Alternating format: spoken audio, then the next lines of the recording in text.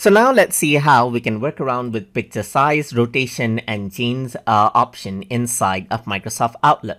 So to do that, I'm going to go around over here onto new email, and then this is what you have as you can see. So I have a new email.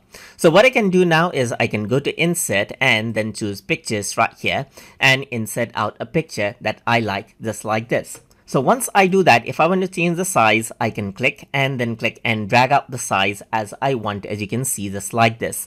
Or you can go around onto the picture format, and then over here you can go around and choose up the size to small, let's say for example to medium, or to full size large right here. You can choose the size from over here as well, or you can select best fit and it fits out the entire content of the email right here, just like this. So that is what you have.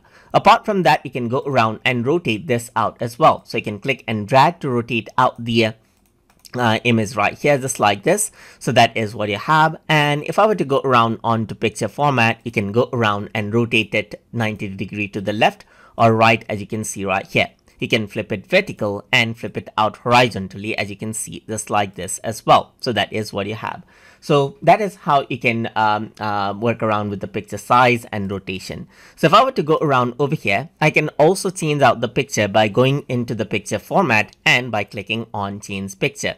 Once I do that, I can select out, let's say for example, an image and click on open, and then that picture is replaced, as you can see, just like this. And that is how you can work around with picture size, rotation, and change the picture as you like inside of Microsoft Outlook.